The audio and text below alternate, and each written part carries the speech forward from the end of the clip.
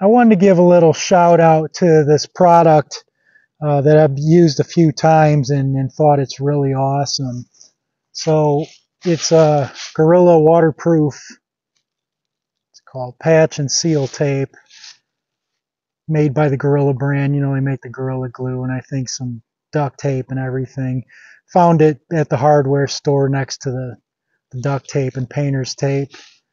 But it's got a really nice thick adhesive on it. I'd say that layer of adhesive is like a 1/16 of an inch. So when you go to put it on something, you squash it down, it's like really gets a good seal all the way around it. And I had put it on to patch up my tent in a few places, because especially as the tent sits out in the sun and everything beating on it, it starts to get a little more brittle and rip and tear a little bit easier. So that's helped keep the water out and extend the use of that tent. And also on the shower bag here, just had a little tear in through here, because when you fill it up, you hold it by this fill spout as you're pouring the water into there, so that creates a tense spot right there where it's just prone to tear. It lasted a long time. This bag I've been going for over a year now, using just about every single day. So being able to extend the life of that is great. You know, I did in a past video about these Advanced Elements bags. You know, they're the only brand I've tested that wasn't a total failure really quickly. Got it to last a year. And I think these bags in the 3-gallon were around the $35 mark, something like that. So by being able to put a 20-cent strip on there, even it's probably not permanent fix, but if it allows me to get another month of usage out of this for 20 cents, I mean, I more than got my money's worth. Because I think, yeah, 10 linear feet in a roll, so it's not a real big roll, but it's 4 inches wide. And that's okay, though. You don't need a ton of this stuff because it's got limited use cases. You don't need to keep an entire stockpile of it. Just a roll or two helps. I've used it for a few things, and just last time I was at the store, I liked it so much I figured I'd just grab another roll to have for backup.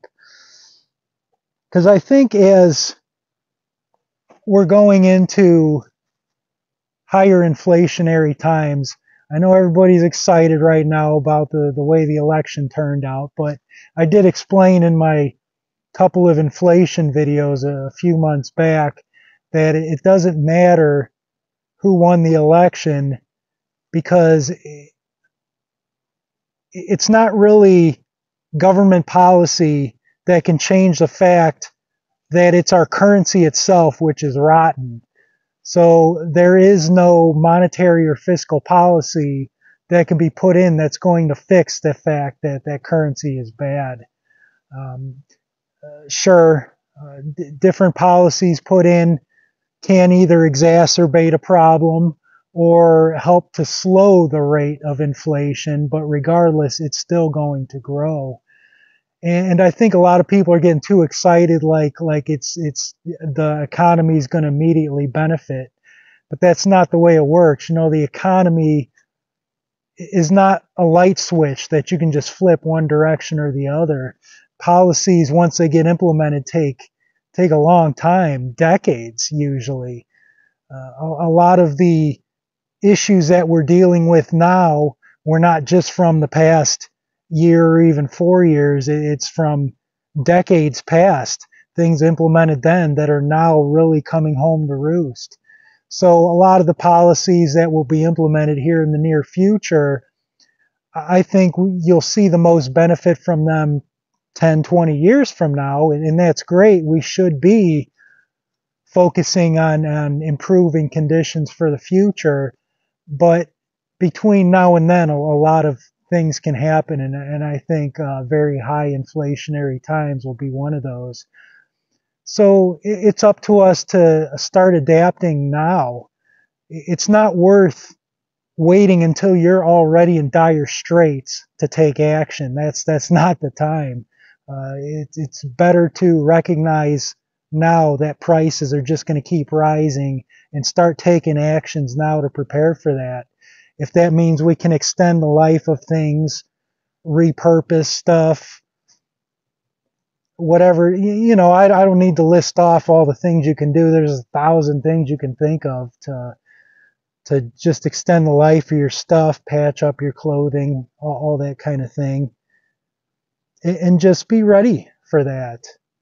It really blew my mind. I watched this video from a channel I watch, and she doesn't talk about any of the stuff like I do. She does book reviews of mainly the genres that I like to read, so I'll generally check her stuff out. But she did a video recently where she lost her job at work. Okay, so they came in one day on a Friday, and at lunch their whole department was pulled into the office and let them know that the department was closing down, and they were all let go as of that point, and sent them home for the weekend. It's funny how they always fire you on a Friday, but it was a big deal for her because she's kind of a normie, what do you, sheep, whatever you want to call it, that doesn't pay attention to the sort of things going on in the world other than her own entertainment and things like that. But it was a big wake-up call, losing her job and that income which she relied on. So she started talking about some of the changes she was going to make to save money. And this was the part that really blew my mind. I did not realize how much disposable income people put towards such frivolous things. Like, she was talking about her subscription services, the Netflix and all those. She listed off a whole bunch of them I never even heard of. Tons of these. And she said they totaled over $400 a month. And I was just like in shock, because for me, I own my property outright with no mortgage and have no utilities. So for me, I could actually live each month for less money than that. Sure, I spend more than that now because I can, and there's projects I'm spending money on to make progress. But if I needed to, I could tighten up my belt and live for under $400 a month. And to see she spent that money on subscription services was just crazy to me. I mean, my only entertainment I pay for monthly is my phone bill. I think my Visible is $30 a month, and then that's all I pay for. And also, she gets where they like deliver fast food to your house. I think DoorDash or something like that. She says she generally gets that 10 or 12 times a week, which again was mind blowing because I don't think I've ever even had a pizza delivered to my house. I was always just, if I want something, I'll go out and get it and bring it home. I wasn't going to pay somebody to come drive it to me. So to see that there are people getting that more than once a day, wow. So I'm sure we can all look at our lives and find little expenses we can cut out there. But yeah, its prices are going to increase, and it's up to us to take action. Yeah, there are some positive things I hear the incoming administration talking about that I think can help things out a little. But there's also some negative things, like them talking about instituting a lot more in tariffs. I'm thinking about making a video just about that subject, because I really think conservatives are being sold a big lie on the tariff thing. But anyway, yeah, I just wanted to talk about that Gorilla waterproof tape. I think it's pretty good stuff. Maybe you find a use for it too. Yeah, it's not perfect for everything, but even it says you can put it on your leaky roof or something. I would probably, if there was a leak in my roof, try to find a more permanent solution for it. But if we were in really hard times and there was no access to to the hardware store materials, and yeah, absolutely, I'd put something like that on there.